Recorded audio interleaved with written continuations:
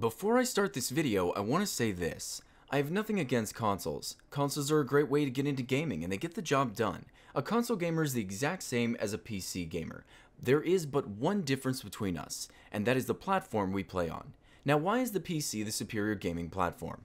Well, there are many reasons, and I'm going to go into all of them, but before I start, I need to define objective and subjective, because I will say later, the things in this video will be objective reasons, not my opinions. To be objective is to not be influenced by personal feeling or opinions in considering and representing facts. To be subjective is based on or influenced by personal feelings, tastes, or opinions. With that in mind, let's start the video. The first one is better graphics. On the PC, you get to decide how you wish to play your games, and depending on the hardware and the settings in which you like to game at, you can achieve a higher graphical fidelity than anything else on the market as of yet. Console graphics will always look good, but they can never best the capabilities of what a PC can, because there will always be someone out there with a better machine. There will also be graphics enhancing mods that can only be found and downloaded on this platform. Higher resolutions are also more prevalent here, and you have the option to expand the visuals in any way you like. With a new monitor, a TV, a new graphics card, the choice is yours. Options of freedom is a really big thing, and that's because the PC is not owned nor dictated by anyone but yourself. So you make all of your own decisions. The second point is free online. Because there aren't any companies trying to dictate the PC market, PC gamers play most online games for free. The reason I say most is because some MMOs do have monthly or yearly fees, but those are strictly limited to those games, and not the entire platform. If a DRM did try to force us to pay monthly fees, we'd simply buy our games somewhere else. The PC has a huge and healthy ecosystem. There's competition everywhere, and as I said before, we control how we wish to play our games. We wouldn't stand for anti-consumerism. Another point with this is dedicated servers. No matter where you are, you can host a server and play strictly with your friends, or join a server made by someone else. These are generally free and again, gives you more options in multiplayer games. The third point is mods.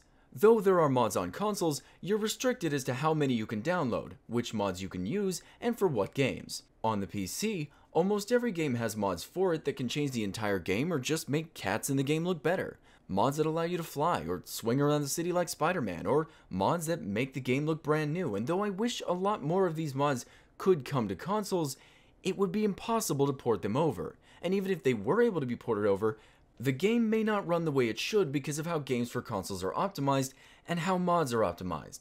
If the console is stressed even a little bit, the game may simply crash or play at 8 frames a second. On the PC, however, you can change the games to your liking and play them over and over a different way every time, expanding the life of your favorite video games. Now, before I move on to the next topic, I do have to say that there are mods made for malicious intent. Mods that are developed to help you cheat, and these hacks are something all gamers despise. Hacks appear on every platform, and you'll probably run into hackers on every platform you play on.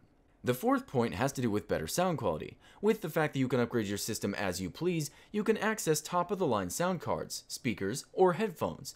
On other platforms, you have a more limited choice. You also can't pick a higher quality sound card.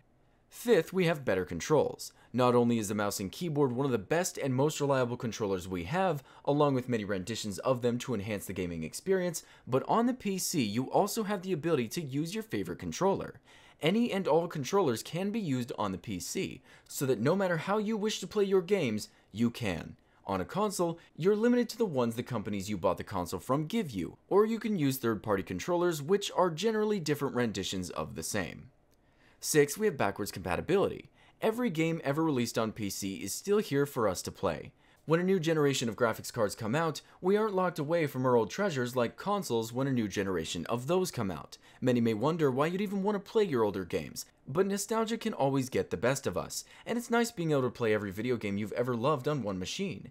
Games that never came to PC, console-exclusive games, are playable as well, with emulators like Dolphin for GameCube and Wii games, PCSX 1 and 2 and RPCSX 3 for PlayStation 1 through 3 games, Project 64 for Nintendo 64 games, Game Boy, Game Boy Advance, Super Nintendo, NES, DS, Wii U, Virtual Boy, PSP, Dreamcast, Sega Saturn, Sega Genesis, and even newer consoles will all be emulated, so no video game is ever forgotten. All games playable on one system, and before you ask if emulation is piracy, no, it's not.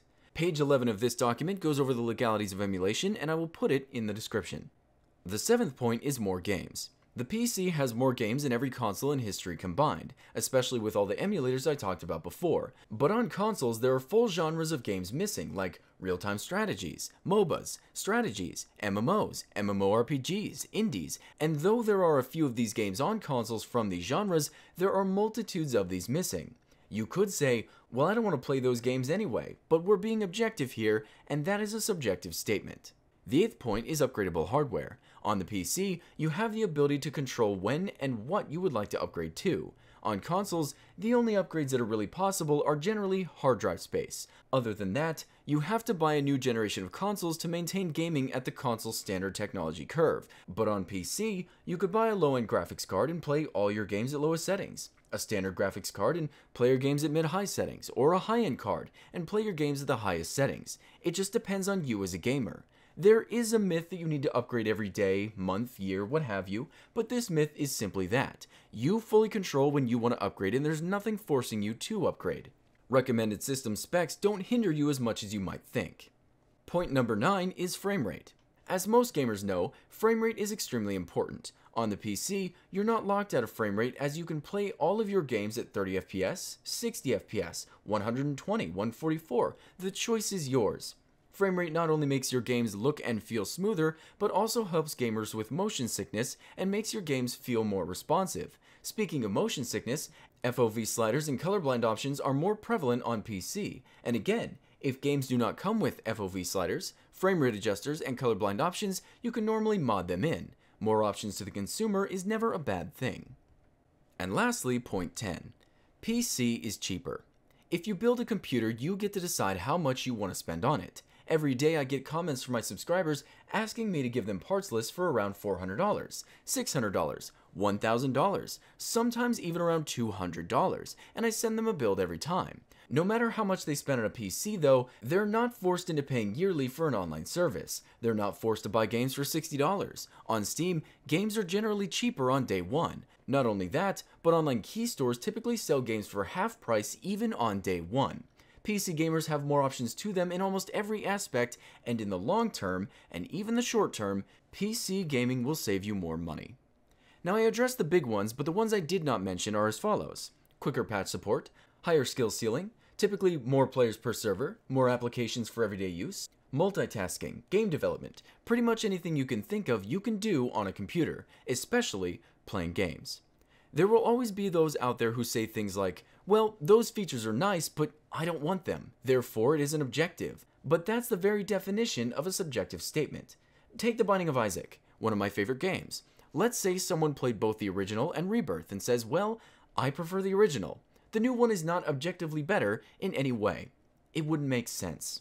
Rebirth plays at a higher frame rate, allows you to use any controller you want, has every feature from the old game and more, has deeper settings and customizability, it's more upgradable than the original, it has vastly more exclusive content, free multiplayer, mods, and better sound quality. I mean, with an argument like that, how could you possibly dispute? But the point is, nobody is forcing you to switch platforms. No respectable person would put you down for gaming on a different system.